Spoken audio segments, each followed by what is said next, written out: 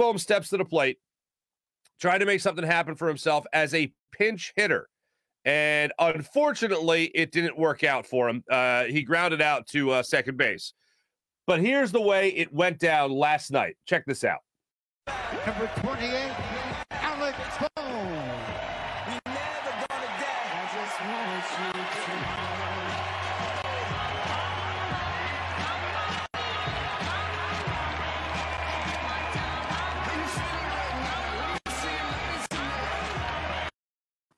Savages, just barbarian Philadelphia Phillies fans just destroying Alec Bohm. Apparently, that was the way that a lot of the national media, some local media, it went the opposite way.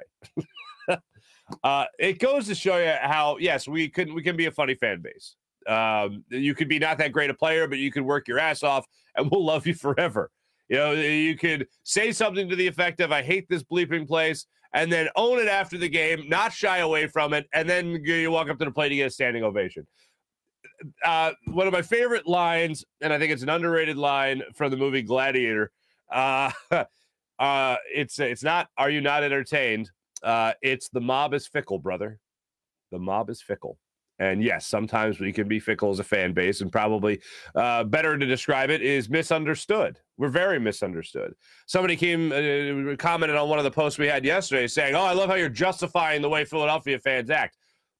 Justifying? I'm explaining the way it is and the way, quite frankly, it should be.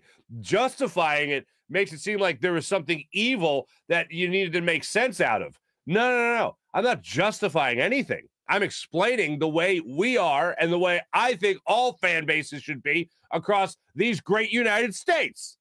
And last night proved it. And I feel like a lot of people were watching Philadelphia last night going, watch how they deal with this. And they already had their shows planned for today. Oh, look how terrible Philadelphia is. Look what they did to this poor kid. Yeah, no, they standing ovation, so shut your damn mouth.